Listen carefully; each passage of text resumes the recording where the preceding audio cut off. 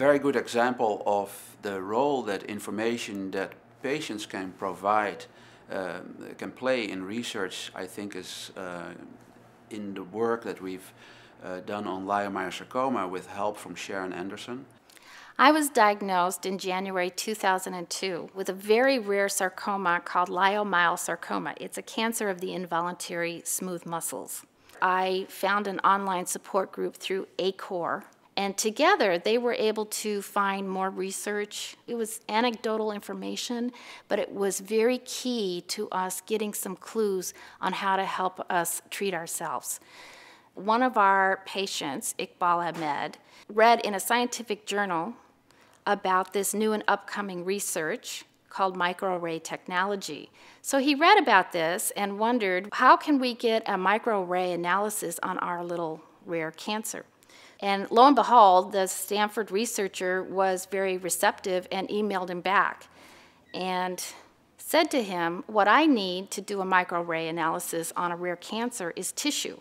That led to my involvement with the patient-led tissue drive. She obtained very detailed clinical history on these patients, when their surgery occurred, what kind of therapy they had had, whether there were any recurrences, etc. She was able to help these patients get parts of their tumor that reside in paraffin blocks in pathology labs all over America, get that sent to our lab, so that we could look in these samples for the presence of macrophages. These are cells that can help tumors grow, but they can also eat tumor cells. We could look at the role that these macrophages play in the outcome, the clinical outcome of patients with leiomyosarcoma. With that data, our researcher made the connection that the people who had the worst prognosis, in other words, the shortest survival time, had the most macrophages loaded in their tumors. Instead of being the good guys eating up the garbage, they were actually being bad guys and accelerating tumor growth.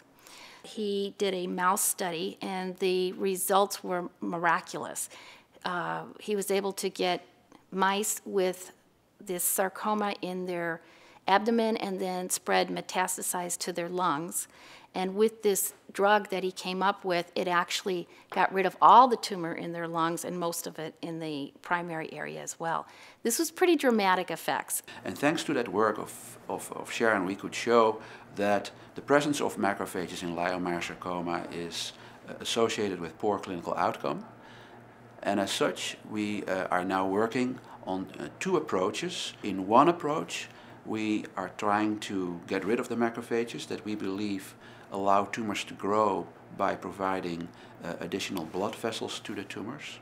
And on the other hand, we try to change macrophages from helping tumors to grow through angiogenesis to actually change their mind, if you will, to turn from bad macrophages into good macrophages so that they will start eating up the tumor cells. And that's a large project that we're doing in collaboration with the Irv Weissman lab here at Stanford. It is something that would have been absolutely impossible to do without the clinical information that we obtained from the patients and their clinical samples.